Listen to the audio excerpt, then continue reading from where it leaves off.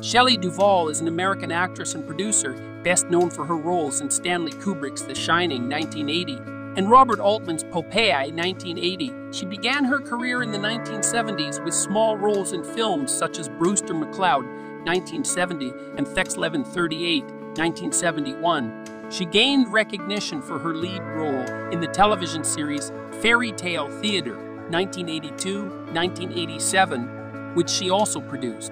Duvall has also appeared in various other films and television shows throughout her career, including The Portrait of a Lady, 1996, and Tall Tales in 1985, 1985, 1987.